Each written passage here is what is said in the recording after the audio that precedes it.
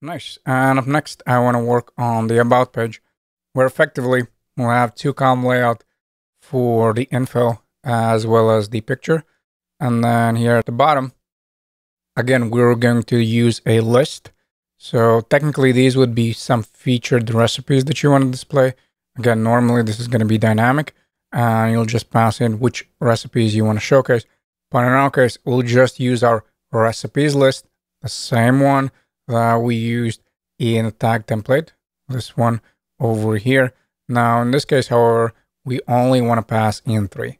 So in the tag template, we set up 4, but in this case, we'll just go with 3. And effectively, we will reuse that list a few more times throughout the project. And the setup is going to be exactly the same, where again, I'm looking for about HTML. I have my page, so I do have the structure. And here, let's set up those recipes first. And you know what? Let me navigate here to the about page as well, so we can see right away. And once we set up those featured recipes, so the recipe list, then we'll worry about the rest of the content. And inside of the page, we want to go with a section, and then let's add about page. So this is where the info as well as the photo are going to be located. And then we want to go with another section, and then let's just call this featured recipes. And I actually don't think that there are any styles with it, but let's just add the section with this class.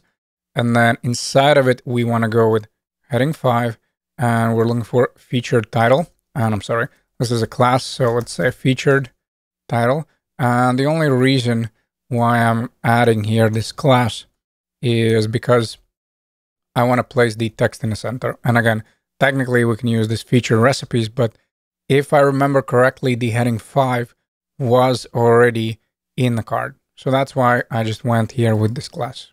Again, long story short, basically we'll set this one in the center. And then as far as the text, let's just write look at this awesome sauce. And right below it, this is where we want to place all those recipes. So let's go back to index.html. And again, we're looking for the recipes list. Same deal. Now, in this case, of course, eventually we'll remove one of the cards, at least in my setup. But if you want, of course, you can keep all 4. So we copy and paste the list. We're looking for what? We were looking for about HTML, correct? Got a little bit lost over there. And then right after the heading 5, so within featured recipes, we want to copy and paste. And like I said, in my case, I'll remove one of them. So I'll remove the last recipe. And once we save, of course, we right away have our nice layout. And like I previously mentioned, effectively for this one, for the heading 5, I just want to place it in the center.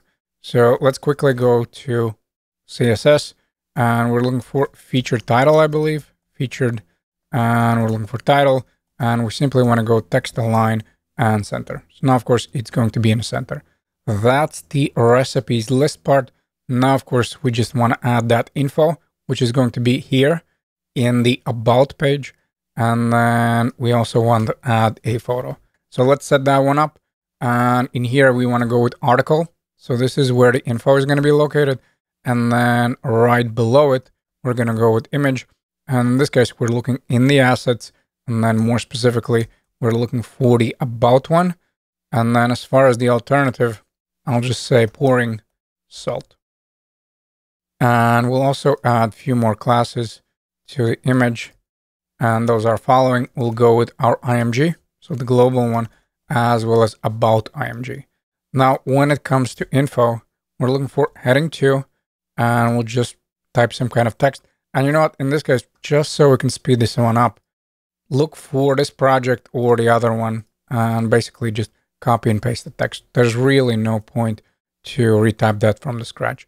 And essentially, I got this text, I believe, from the Hipster Ipsum, which is my favorite place to get lorem ipsum text, effectively the dummy text. And then we want to go here with the first paragraph. So there will be 2 paragraphs, and I'm just getting the text over here. If you want, you can simply type lorem and then whatever amount of characters. So you can go here with lorem and then let's say 20 or 10 or whatever. Now, in my case, since I like that text better, I'm just going to copy and paste. That's my first paragraph. And then, of course, we're looking for the second one. And then at the very, very, very bottom, We'll also have the button. So let's say here button, the class will be btn. And then we want, or you know what? Actually, it's going to be a link. My bad. So let me remove. My apologies.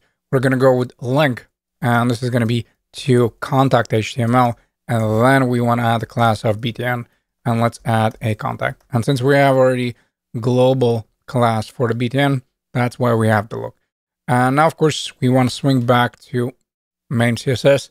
And we just want to apply a few styles to about page. And I'm just going to keep this one in the bottom because I like to keep things organized that way. But of course, you can leave it at the top as well. And we're going to go with about page. We're looking for the heading 2. So that's that main heading with that dummy text. So about page, heading 2. And in here, we'll say text transform. And we'll set it equal to none. So there's no transformation because for all the headings, we have that base transformation. Then as far as the font size, I'll go with bold. So I'll make it a little bit bolder. And then in here, let's also set up about page. So now, of course, I'm talking about that section. And first, I want to go with display grid. And again, by default, it's going to be that one column layout. But that doesn't stop me from setting up the gap, correct? So again, I have 2 REMs and then 4 REMs. So this one, of course, is going to be for my row, and then this one will be for my columns. And again, at the moment we have 1 column, so it doesn't really matter. And then we also want to set up right away some kind of padding here. And let's go with padding bottom 3 REMs. So that's going to be added to this entire thing. So now, of course, we have distance between the section, the about page, and our featured recipes. And then we also want to target right away the image. And as far as the about image, well, we have the class, correct? So let's go with about -img. And we're looking for border radius, and we use our CSS variable for that. And as far as the height, well, let's set it up as 300 pixels. Now, of course, the height is a little bit smaller. And then we also want to, of course, go with some kind of media query because on a bigger screen, we'll have a 2-column layout. So let's set up a media screen. And as far as the size, let's go with and min width. And in my case, again, I went with 992. That was just my preference. And we'll target the about page. We'll set up grid template columns as 1 fraction and 1 fraction. So we have 2-column layout. And then when it comes to rows, I'm going to go with 400 pixels. Now keep something in mind where, of course, we'll have only 1 row.